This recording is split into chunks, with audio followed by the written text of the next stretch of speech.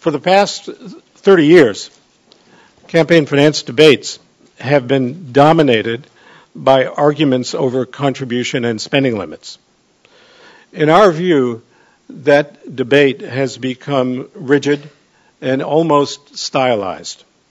It has narrowed down what was once a rich and multifaceted conversation into a narrow set of arguments geared for the courts. Now, I don't want to be talking about the merits of any court cases here.